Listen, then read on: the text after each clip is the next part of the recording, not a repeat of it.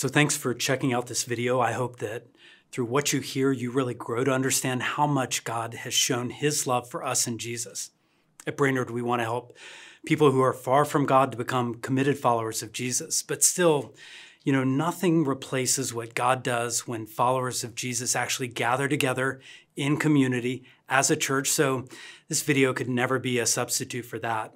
And our prayer is if you haven't found a church home, you would find that soon.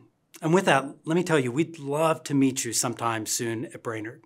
So I pray that God speaks to you, and please reach out if we can answer any questions or serve you in any way. And so today we're in Ephesians chapter 4, verses 1 through 6.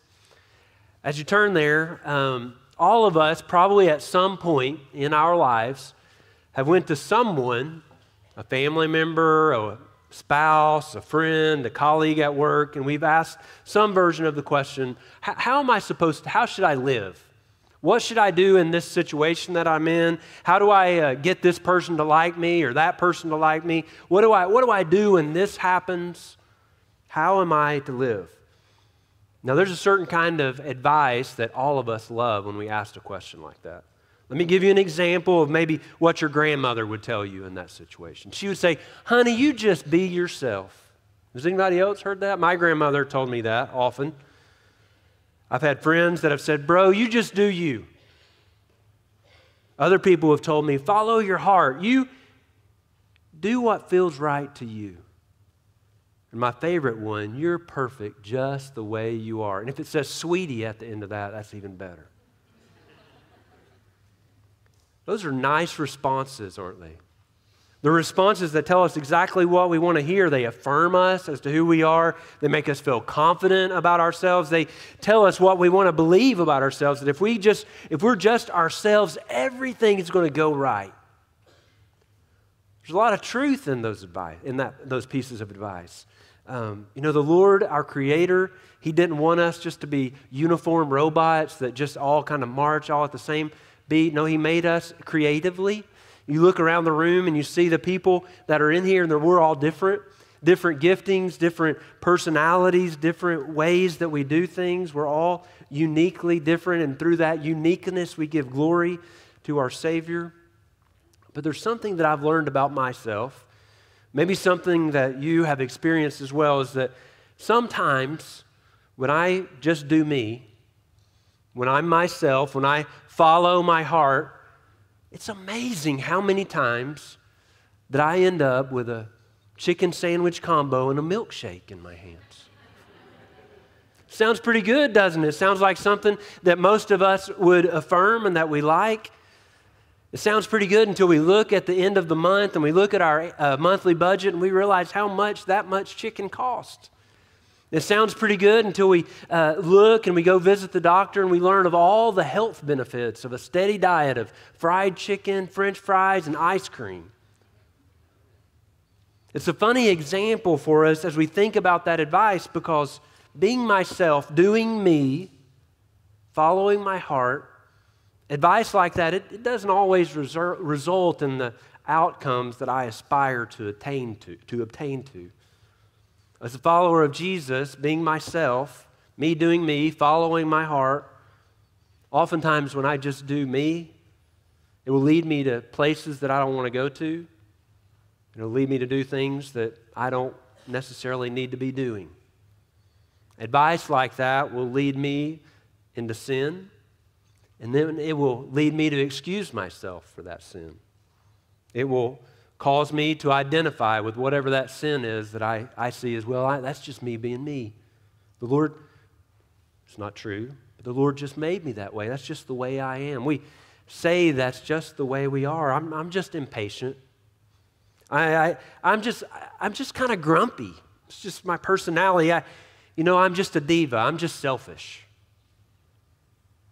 I'm just prone to this sexual sin or that sexual sin. Our natural inclinations, they make us more prone to excess than moderation. Our own desires, they lead us to consume this set of trash or that set of trash. That's what happens when we just follow our heart. We just do us. We just do what feels right. Oftentimes, what happens within us doesn't take us to where the Lord wants us to be and really where we want to be as followers of Jesus. Here's the primary problem with that advice. As a follower of Jesus, you aren't called to be you. You're called to be like Jesus.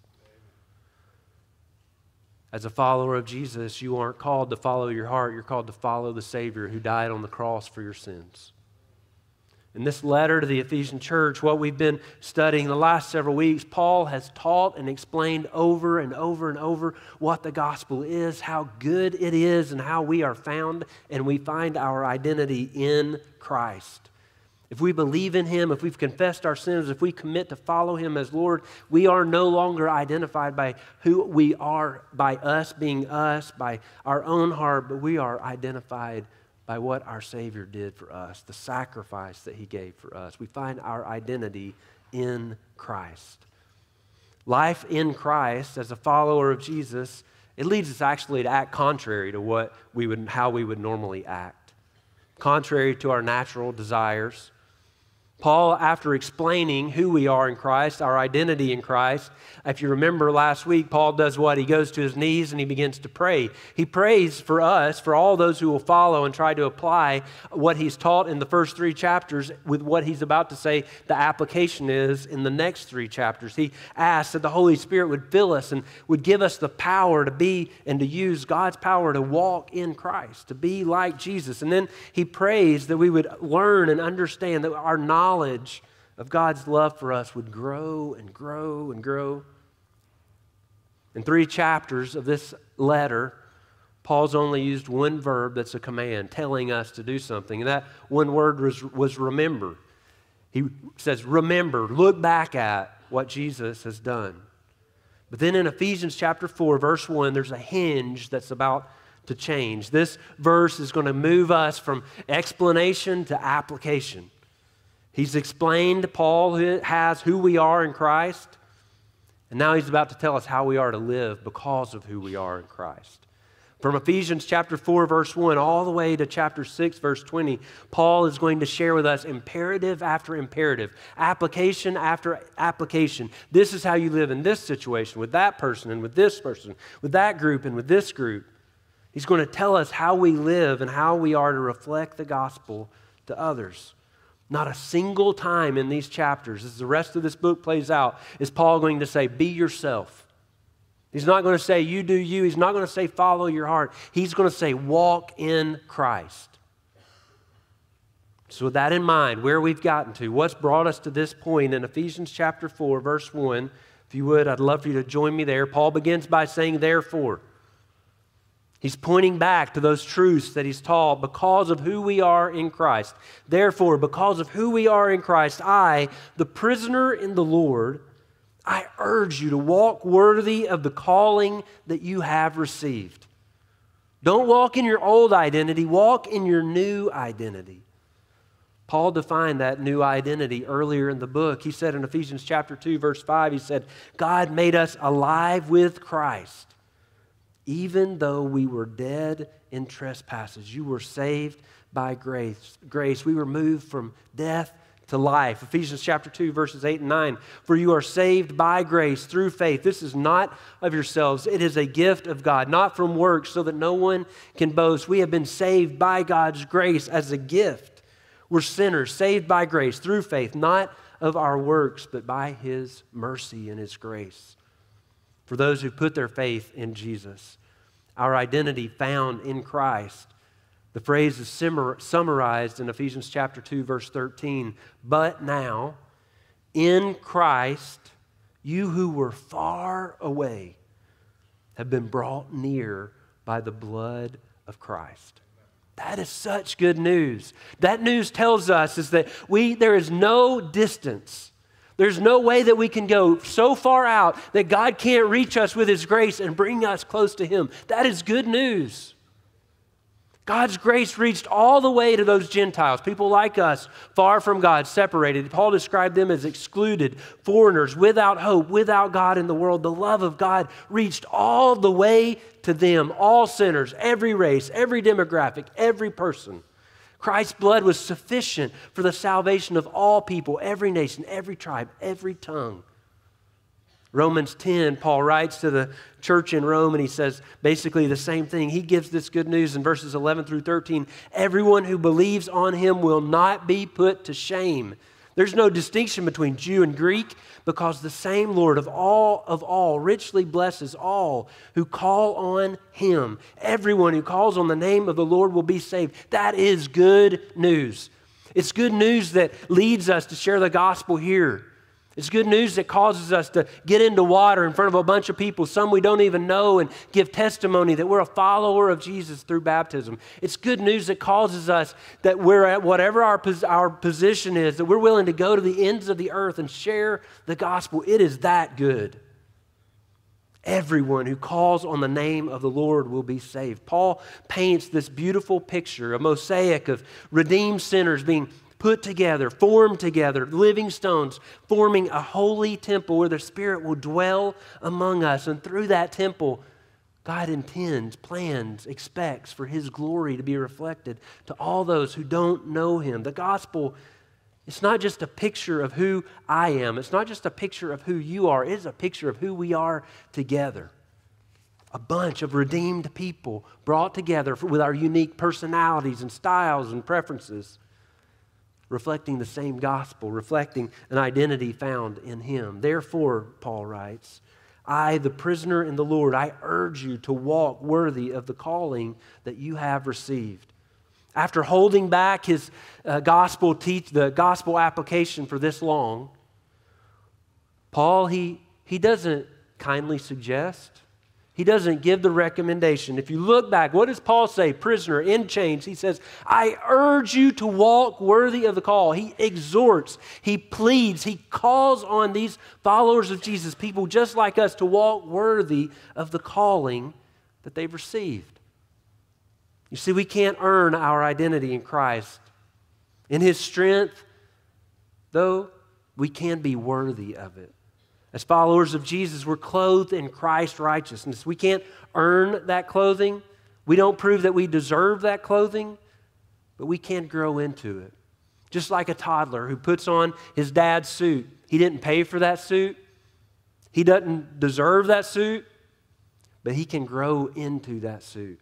To be the man just like his dad is, that his dad wants him to be. We do that by walking in Christ. That's who we are. We model, we live our life worthy of what we're intended to be. There are references throughout Scripture, all the way from one cover to the other, talking about what it means to walk. It's how we spend our life. It's how we walk every day, how we live, how we spend our days. We're called to walk in righteousness, walk in the light.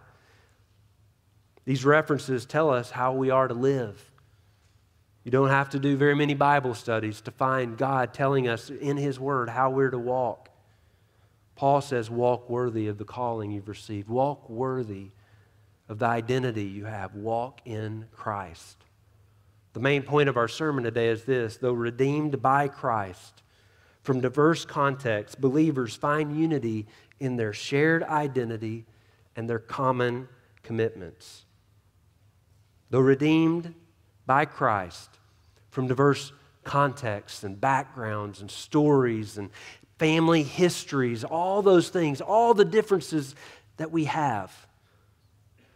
Believers, we find our unity in a shared identity in Christ and common commitments to walk in Christ. Who are we? What is our identity? We are in Christ. How are we to live? What are we committed to? We're committed to walking in Christ. Walking worthy of our identity in Christ means that we commit to walk in step with Christ's example. We'll see that in verses 2 and 3. And then we'll see that walking worthy of our identity in Christ, it means that we're to commit to walk in step with God's Word. In our diverse world where any difference, geographical, linguistic, ethnic, cultural, political, etc., all the ways that we can be different, they seem to be reason to divide us rather than to bring us together. What binds us as followers of Jesus together, people with distinct lives, distinct living stones being put together by Christ to form this new holy temple, the mortar that holds us together is a shared identity in Christ and common commitments as to how we will live our life in Christ. Let's look back at our passage, Ephesians chapter 4, verses 1 through 3. Therefore I, the prisoner in the Lord, urge you to walk worthy of the calling you've received, with all humility and gentleness, with patience, bearing with one another in love, making every effort to keep the unity of the Spirit through the bond of peace. Let's make this simple today. How is Paul asking us to live? Does that sound what he's described here in these verses? Does it sound like anyone that you've heard, maybe you've read about, maybe a character in the Bible? Philippians chapter 2, verse 5, Paul gives it away. He says, adopt the same attitude as that of Christ Jesus. Walking worthy of our identity in Christ means that we commit to walk in step with Christ's example. Most of us have been walking before with a friend or our kids or a spouse, and as we're walking, we all of a sudden notice that we're walking in step with someone. Our steps are falling at the same time that their steps are falling. We've all experienced that, haven't we? Soldiers, they run in unison, in step with one another. They march in unison with one another. They walk in unison with one another. They shout out cadence to know that with one another, each beat, there's the right foot's landing when it's supposed to land, and the left foot's landing when it's supposed to land. We as followers of Jesus, if we're to live worthy of the calling that we've received, we're called to just simply fall in step with the example that Jesus has given us, to walk as He walked. To maintain cadence with Jesus, it takes commitment and effort, though. Just like when we fall in step with one another, we realize that it happens unconsciously, but to continue to do it, we have to really think about it, and we have to make those steps fall one and the other.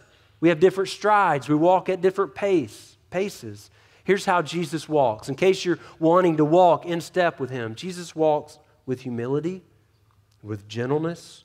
He walks with patience, bearing with others in love, working to maintain unity in the body. As we look at those paces, how Jesus walked, that first step that He takes is a step of humility. Humility isn't a valued characteristic to the church that Paul is writing to in Ephesus. And if we're honest and admit it, it's not really a characteristic that our society really honors either, is it? The humble person is somebody that's viewed as being weak, somebody that really doesn't have anything to be proud of, and so humility is just what they do because they have to do it. We value people that have pride and confidence, people that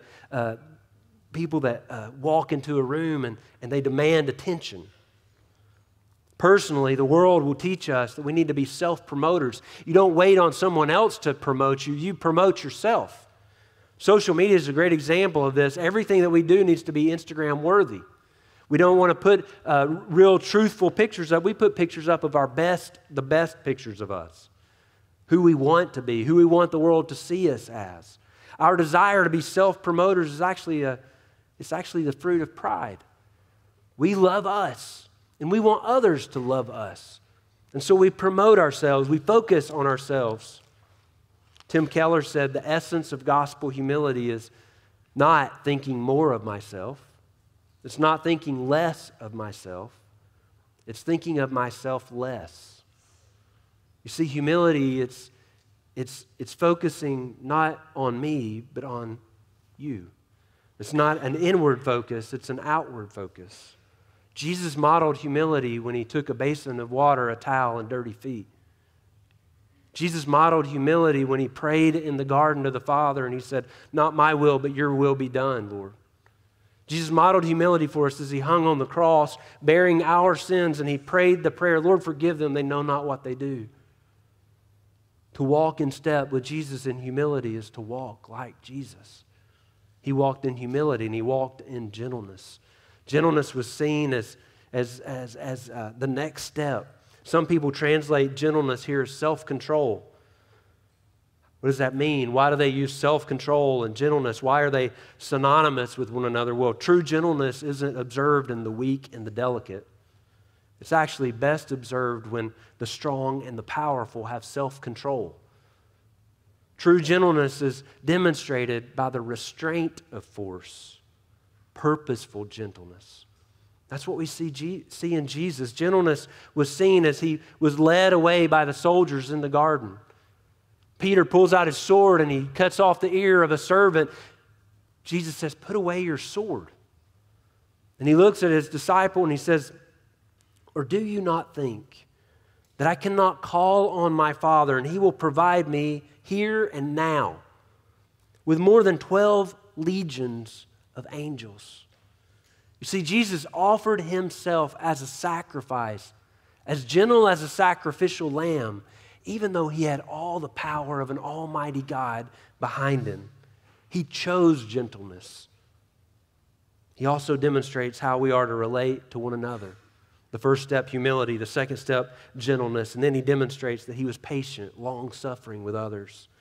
He demonstrated what it means to bear with one another in love.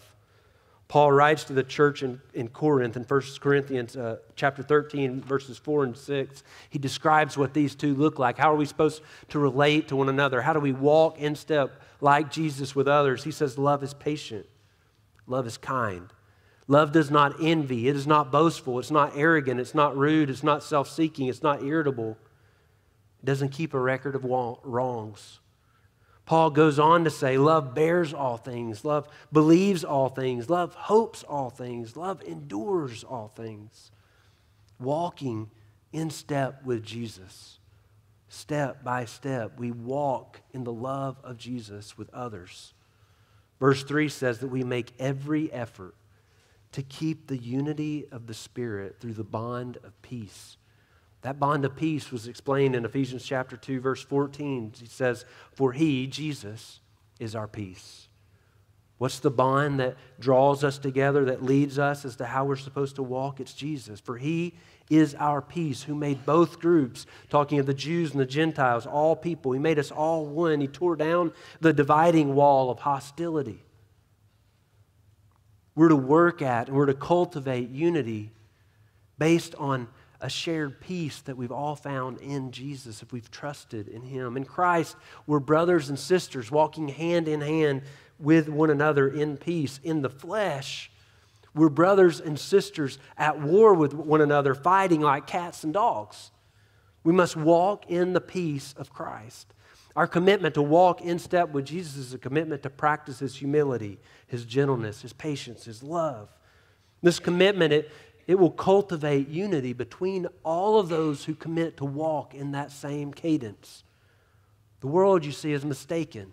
It calls for unity all of the time. But the way that the world defines unity is by saying, I want to identify all of the things that I don't like or disagree with everyone else, and unity will be found in everyone being and doing, believing, thinking what I believe. Unity is not found in correcting others. Unity is found in cultivating the Spirit within me, my walk with Jesus, that I treat others as Jesus would treat them. Our desire to walk worthy of our identity in Christ demands a commitment to walk in step with Jesus' example. It also demands a commitment to walk in step with God's Word. Commit to walk in step with God's Word. Verses 4 through 6. There's one body, one Spirit, Paul writes. Just as you were called to one hope at your calling, one Lord, one faith, one baptism, one God and Father,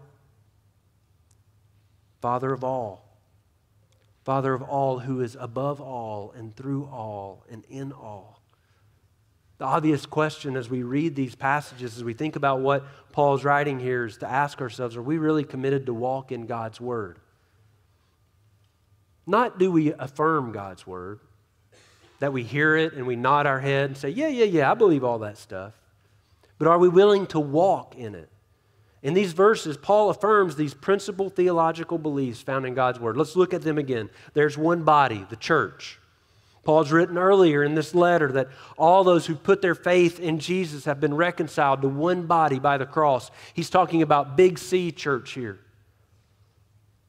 all the followers of Jesus, but the implications apply to Little C Church, local families of faith like Brainerd. We affirm that we've been reconciled to one body, and that happened through the one Spirit who is at work within us, the Holy Spirit convicting us of our sin, the Holy Spirit helping us, guiding us to faith. We put our faith in Jesus, and the Holy Spirit works in us to transform us to be more like Jesus. It's from the convicting and the calling of the Spirit that we find that one hope in Jesus, a hope that we can trust in. We put our faith in Jesus, and when we do that, we submit to Him as our one Lord. The truth of the gospel of Jesus is where we place our one faith, a faith that we believe, that we trust in, what we hope in, what we live for. We publicly profess that faith. When we do what we saw today, we go into a baptism pool and we are baptized, giving a public profession of faith through that one baptism. All of this is rooted, all these truths, rooted in the knowledge of the one true God.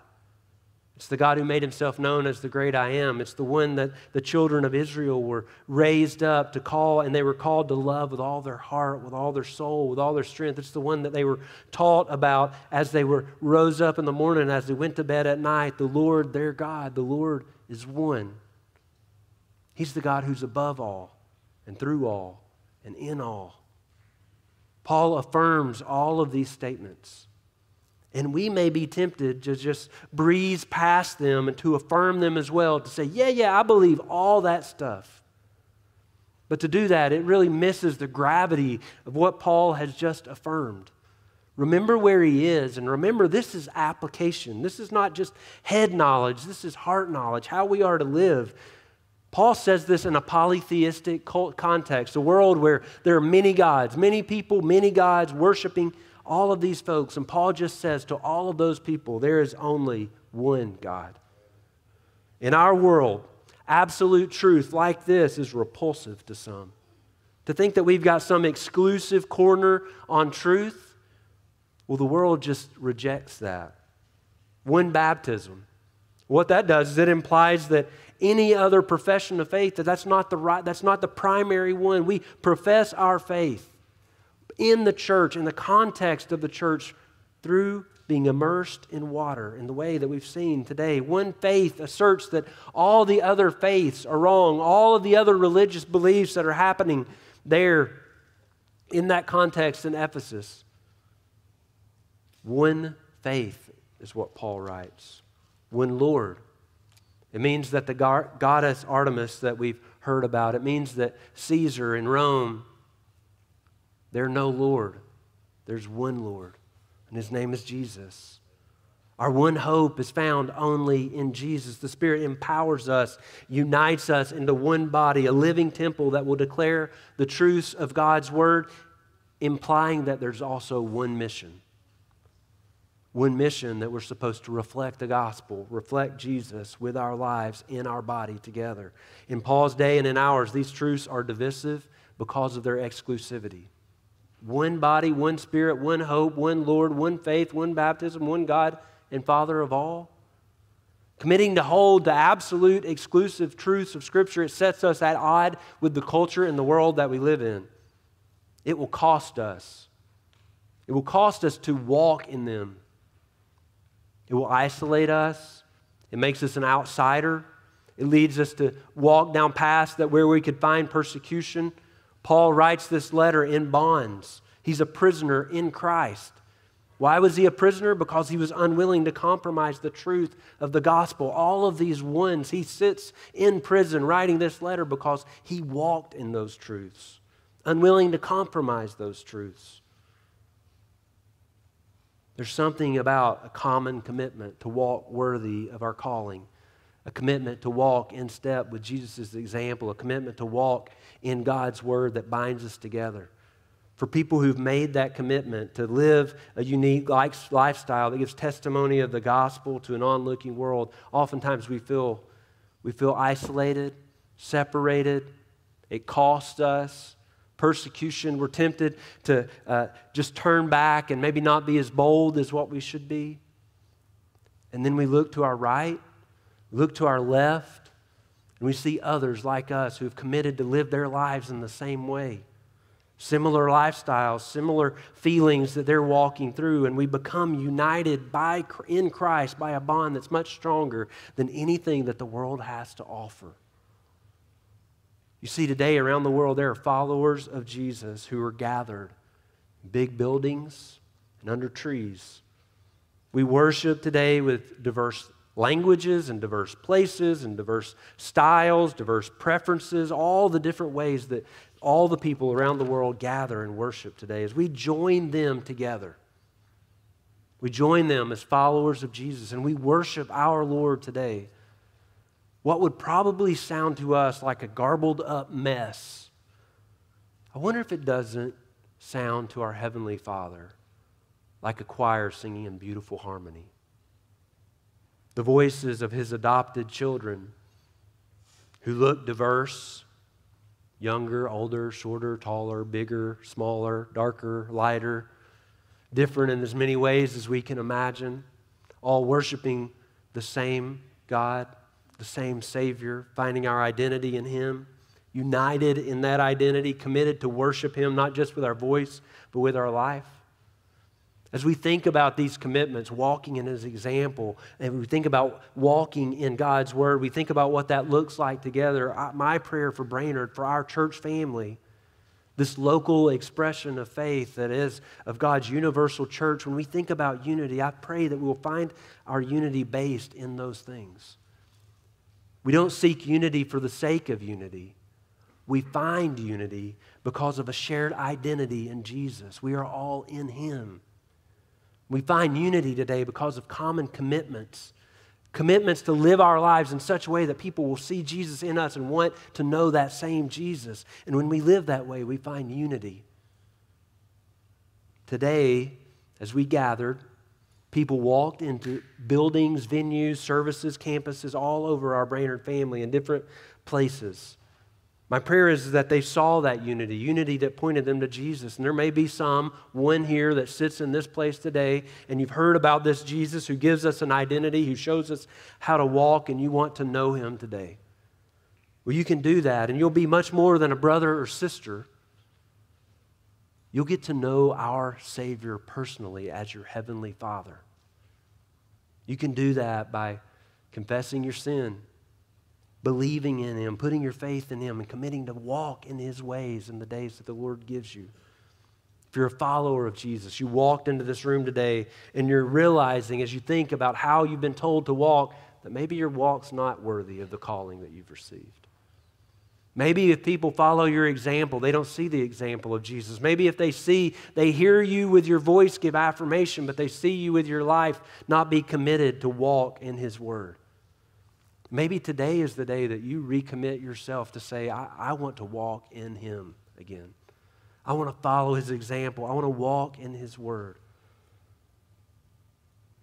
Paul says, therefore I, the prisoner in the Lord, I urge you, I plead with you, I beg you to walk worthy of the calling that you have received. May each of us be found worthy of the calling and the identity that we find in Jesus today. Let's pray together.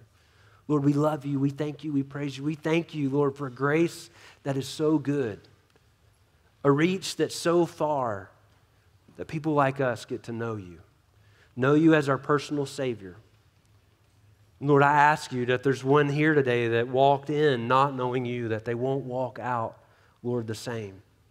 I pray, Lord, that if there's one that came into this place today and their walk doesn't seem quite worthy of the sacrifice and the grace that they've received, I pray that we would commit ourselves again to walk, Lord, in such a way, Lord, that you're known because of the way that we love you, the way that we follow you, the way that we walk in step with you. May this be our personal testimony, and may it be the testimony of our church family today. We love you. We thank you. It's in your name we pray. Amen.